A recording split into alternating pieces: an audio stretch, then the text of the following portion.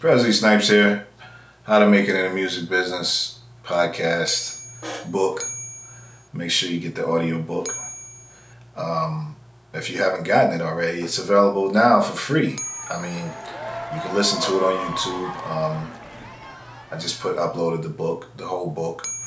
I figured there were some people who probably couldn't, for whatever reason, afford the book or was skeptical about buying it. So I figured I might as well release it for free to everybody. Why not? I'll write another book. You know, it's like whatever. If you want to support it, go ahead and buy it. If you want to get a free Audible trial, listen to it for free. You can sign up and get it that way. Today I'm going to answer a question that I got from my email today. This question just came in not even an hour ago. I talked about a lot of subjects already about the music business, so I was just kind of like, damn, what am I going to make the next video about? So I guess I'm going to just start taking questions from people that have questions about anything that they listened to or read in the book. So here's one that's coming from, I believe it's Tommy Flex. He has an X on where it was be Tommy. It could be Timmy Flex or Tommy Flex. I'm not sure because he got the X there. I think everybody's doing that now. It's like the cool thing to put an X on your name instead of like an O or whatever. So it's probably Tommy Flex. So it says, question related to Chapter 3, starting an LLC, and Chapter 11, what's a PRO? So it says, hello, Mr. Snipes. My name is Tommy Fumario. My name is Tommy Fumario. See, his name is Tommy Flex. My name is Tommy Fumario, and I want to first thank you for releasing your book on YouTube. This book provided me with a strong foundation of knowledge relating to the music industry. My question relates to Chapter 3, starting an LLC, and Chapter 11, what's a PRO? I'm a Canadian-born artist living outside Toronto, Ontario, and based on my research, for a Canadian to obtain an LLC, he or she may be subject to double taxation. Even though I am just beginning my musical journey, I want to first handle the business side of my soul's passion so I can obtain a substantial return on investment in the future. Excuse me. Do you have any advice for a 21-year-old Canadian artist regarding the business side of the music industry, specifically on how to obtain certain certifications such as an LLC and the PRO? Also, any advice regarding the music industry in general will be greatly appreciated. I hope to hear from you soon, and thank you again for the opportunity to listen to your book. Now, I don't know about Canadian law. And I don't know about starting an LLC in Canada. You might want to talk to a legal professional in your city in Toronto. I'm sure I would assume that some of the same rules apply here as far as starting it. You may have to pay a fee. It's usually $100 to $300, something like that, to file for an LLC. But you really don't need an LLC. Starting out, I mean, it's cool to have an LLC starting out, but the purpose of starting an LLC is so that you can cash checks, so that you can do business transactions. And the reason you may want to start an LLC is because your business is starting to take off, and things are happening in your business to where you might want to separate yourself as an individual from your business. For example, say my business is making a whole bunch of money and I'm just getting the checks in my name. I just tell people, hey, put the checks in my name, Presley Snipes, or my real name is Usal Alim. I'll say, put the checks in my name, Usal Alim. So now I have this business that I've received over $100,000 in checks in the past year.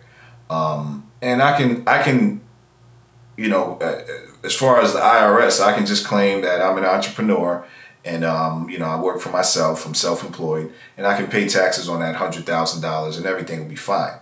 Now, if my buddy comes along and says, hey, I like this business that you're doing. I want to match you that $100,000 you made. I'm going to put $100,000 in your hands and in your bank account so that we can grow this business together. But I want to be 50-50 partners. So I want to be 40% partners or whatever. I'm giving you 40% for, you know, this $100,000 I'm giving you. Now your LLC is now you have partners in this business. Now it's not just you. So now when a check comes, obviously the guy who gave you the $100,000, he's your partner now. So he wants to split that money with you. So what do you give him? You're going to give him your ATM card and say, hey, just go on my account and take the money out and make sure you don't take my rent money out. No, you're going to want to have two different you're going to want to have a separate bank account, because now you have a business entity. Now it's not just you involved in the business. Now it's other people involved. So that's one reason why you would want to start an LLC. An LLC comes when there's already money being made, and now we have to start separating things and doing things a little different. But when it's just you starting out, you don't really have to think about starting an LLC. That really doesn't have to be one of your early concerns. Starting a music or a record label. You can take checks in your name. There's nothing wrong with telling somebody, write a check in my name. You know, but certain situations start happening as you grow, as your business grows, where you want to separate liability from your business and your personal situation. Like, for example, I think I put this example in the book. You know, you may be doing a show and somebody gets hurt at the show. The person who gets hurt may want to sue you. So now, instead of your personal bank account being at risk, the business, the LLC business, is at risk. So they could sue the LLC, but they can't sue you as an individual. So it keeps you safe from situations. It keeps your money safe. It keeps your personal accounts safe from any liability that may happen with your company. And you may get insurance for that company. So if someone tries to sue, they'll be suing that company, but your insurance for that company will cover that lawsuit. So it's just a way to separate you and distance yourself. But early on, all you really need to be doing is worry about making some good music, making some good product, because you're not going to make any money off of music unless you have some good music. So you can start an LLC and get a card that says, Chase Bank and your LLC name on it. It looks cool, but if there's no money coming into the account, then it's just like you're just doing it for show.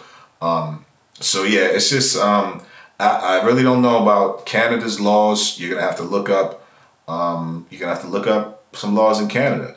I'm not sure if you could be a Canadian doing business in America. If you want to get an LLC in America, that's something you're gonna have to talk to a legal professional about. I'm not a lawyer, so I really couldn't tell you anything further about that. As far as your other question, well, if you do want to register, you're talking about a PRO, University of Music Industry in General. PRO.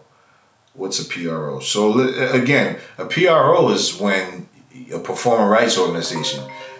You want to work with a PRO when you start making money. When you got songs that are generating interest and generating profit, that's when you want to sign up to a PRO. You can't sign up to a publisher's account and get a publisher's account and collect publishing royalties unless you have an LLC set up. So, but like I said, your PRO isn't going to be collecting no royalties if your music isn't selling. So the first thing is you want to be making some good music. You want to make quality music, build a catalog. And when your catalog starts making money, then you want to start being concerned about, okay, do I need to set up a business account? Do I need to set up an LLC? Do I need to get partners?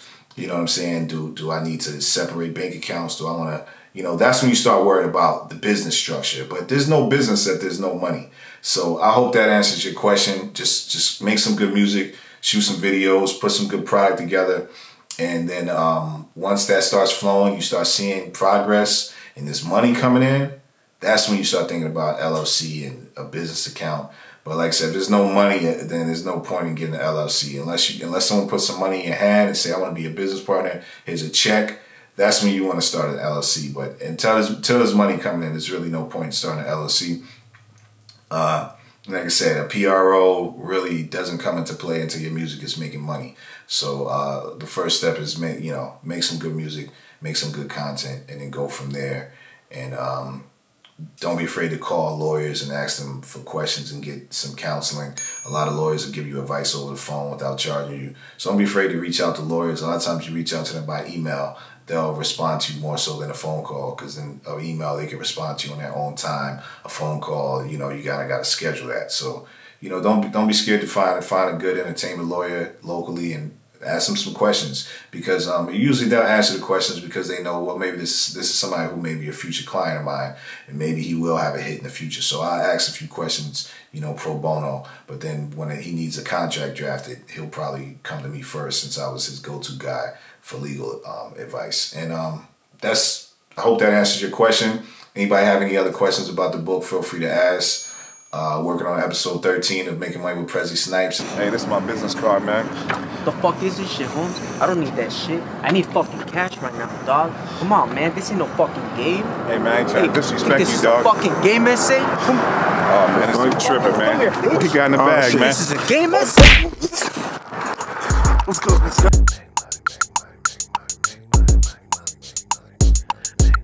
It should be out now. Check out Criminals Gone Wild 2. We did almost like over 100 years of watch minutes on YouTube. Shout out to YouTube. They just put me back into the monetization program. So hopefully I can make some good content, and you know, this could be a productive year. Peace out. Thanks for subscribing. Subscribe if you haven't. Like, comment, share the video. Thanks a lot.